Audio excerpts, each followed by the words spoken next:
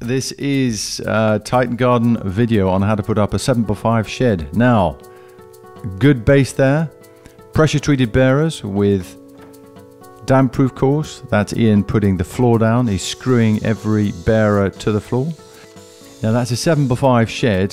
He's got a wonderful level base, paving slab base that's there already. That's an ideal place to put your shed.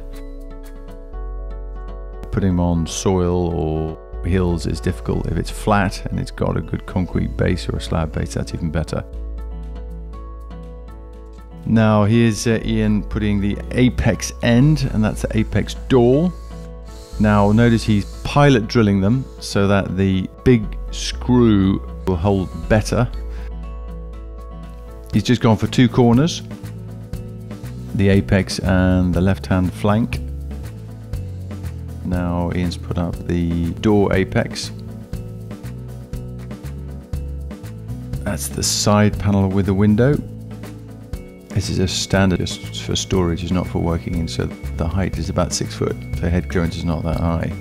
If you're going to work in it or do stuff, always go for a higher shed.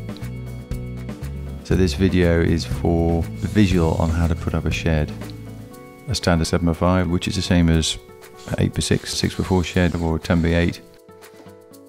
He's pre-measuring the felt on the floor, much easier down there, and then he's putting the left-hand flank roof on. Drilling it home from the inside.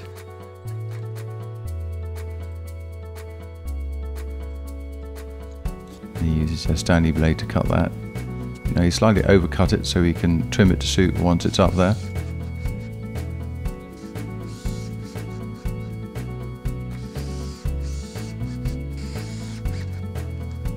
That's a hospital corner of the felt. He has trimmed the felt there. That's just normal clout nails. So all this is in the pack you receive.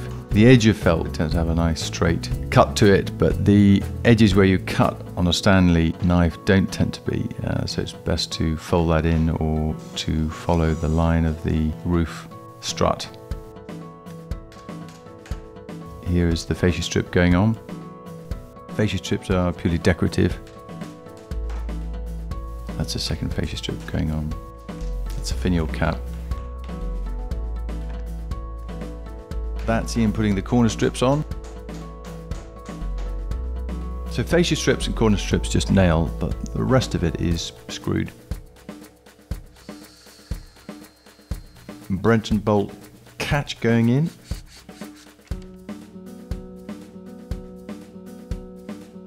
This is the way to put in windows.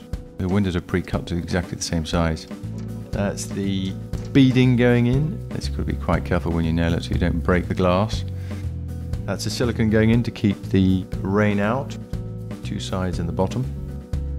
There you are, a nice looking shed from Titan Garden Buildings. The website we have has a host of information on with special offers, more videos and our new range. Please give us a ring. Thank you for viewing.